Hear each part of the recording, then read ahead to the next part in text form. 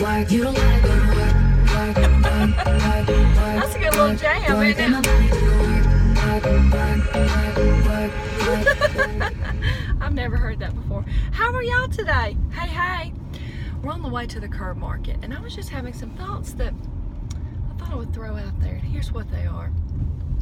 First of all, the pollen has fallen on us around here, and I have like some windshield wiper marks of just like yellow and clear. It's kind of funny. But I wanted to say this. Oh yes, first of all, if you are eating a lot of fruit in the day, or you're trying to do like, maybe you're not trying to incorporate anything but fruit, and you're finding you just cannot seem to satisfy the hunger, you feel like you're bulked up and all that, and your belly's full, and you feel like you have, what happens to me is if I just have fruit, okay, without balancing that with greens of some sort, I become hungry. Like, I could eat, let me just give an example. I could do a green smoothie of, let's say, again, I'm not saying slim down on your calories, this is just an example. I could eat 10 bananas plain, okay, spotty, ready to go, all right, with some water, versus 5 bananas with about a 1/4 pound of greens and water. We won't even say the chia seeds. And the difference in those the two elements, really, of the greens, the one element is this. Well, and the difference in the calories.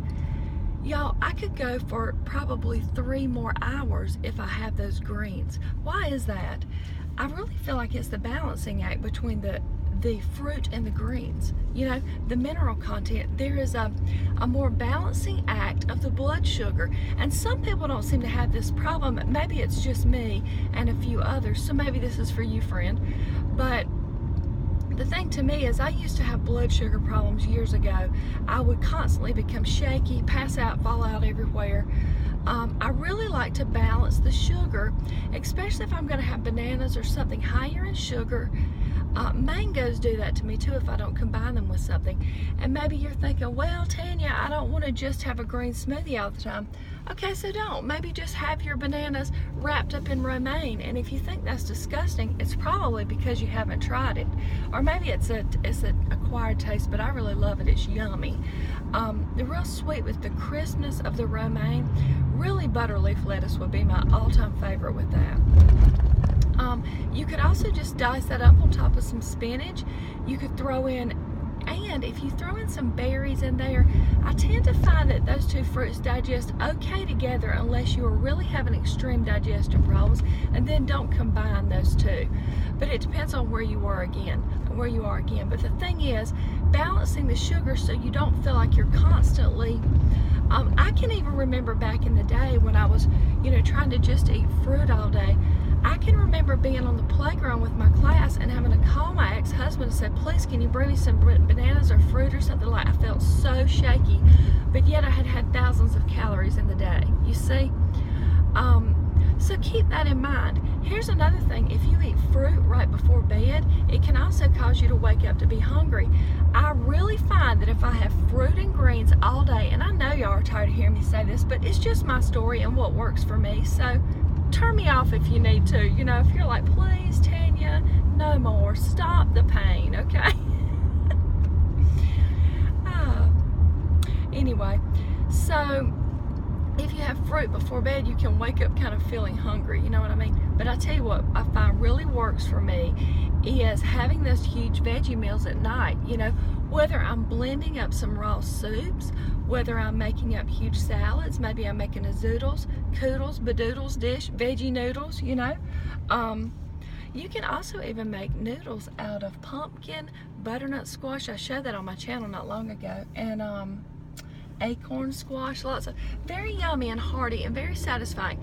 Having a lot of tomatoes in your meal at night. Now, if you are offended, if your body does not take well to the nightshades, I want to tell you this too. Hold out hope for that, because I used to be very affected by nightshades, peppers and all that. Tomatoes, no way. But as my gut tract healed and my body became less dis-ease, less not at ease, and now it's at ease, I can tolerate those things because, again, they're fresh, whole, ripe, raw fruits and vegetables. You know, it's when your body's been in such a mangle tangle that it doesn't do right, you know, but it can be at ease again.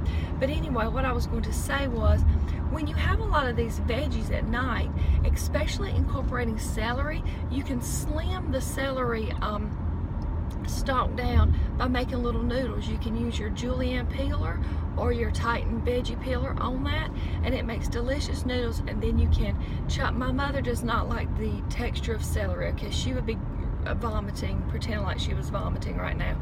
So if you don't like that, then you could make them into noodles and then chop them into little pieces. That way you just get the bite and crunch and saltiness, and you don't get those strings running through your teeth, which weird her out. So, you know, do what you need to. Also, if you would like to have a celery juice, that's another thing. Adding celery in with your snack in the afternoon, all these things can help with your salt cravings. And I'm talking about that because someone on the comments, and I'll try to come back and say your name, was talking about how to kick the salt cravings. Here's the thing, the less salt you have, the less salt you're gonna want. When you can get all the salt out of your diet, you're not going to want that anymore. You will feel like an heirloom tomato is quite a salty punch.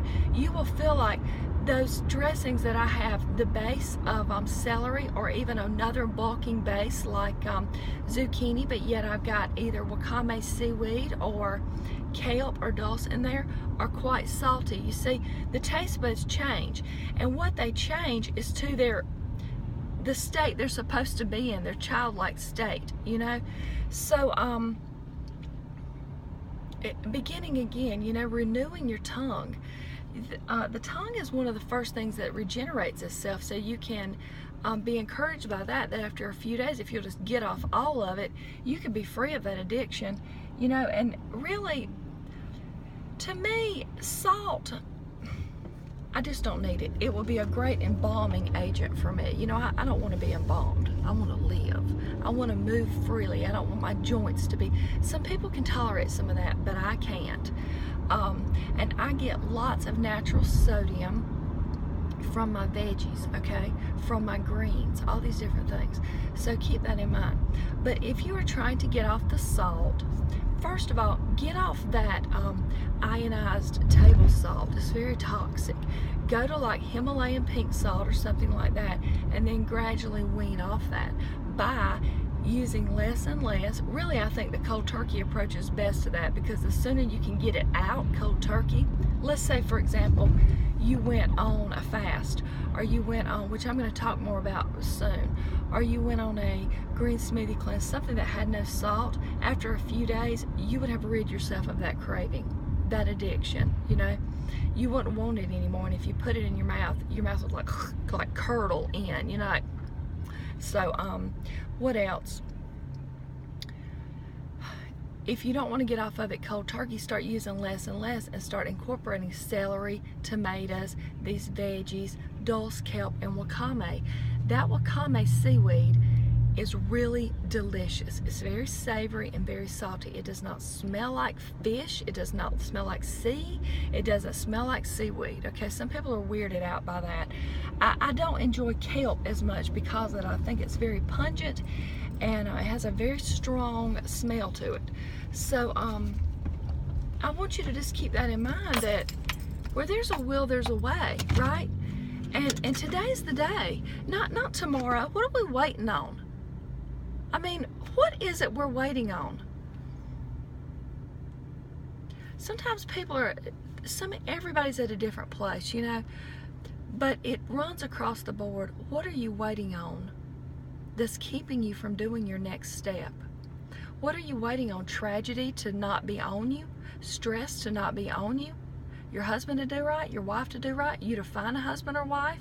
You to find a partner? Someone to love you when you know that love is already internal? What if we actually quit seeking approval and completion from the outside and reach inside where it really is? What a time saver. Bam. That's the only way you can really be complete. It's when you know that comes from inside. You know, look inside. So anyway, I just want to say I love y'all, and maybe we'll come back later in the kitchen of Love and Light and make a little dinner together. So see you later, alligators.